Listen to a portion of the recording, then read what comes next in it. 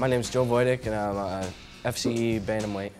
My name's Abel Alvarado, FCE bantamweight.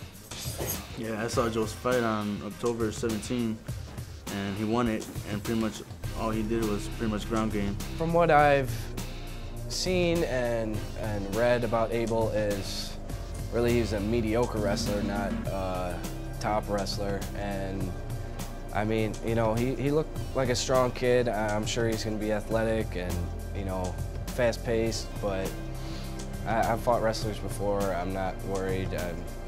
You know, I'm way more experienced than him. From what I've seen, he's a ground guy, but so am I. So right now what I'm trying to do is I'm going to work on from stopping him from taking him to the ground. So see, make it interesting standing up.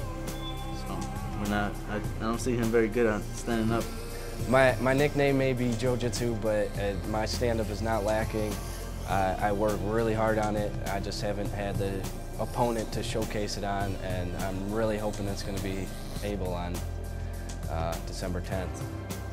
So the fans can expect me to get in there and pretty much show them a fight. I'm not just going to be there like some chump. I'm going to aim to whoop his ass, and that's that.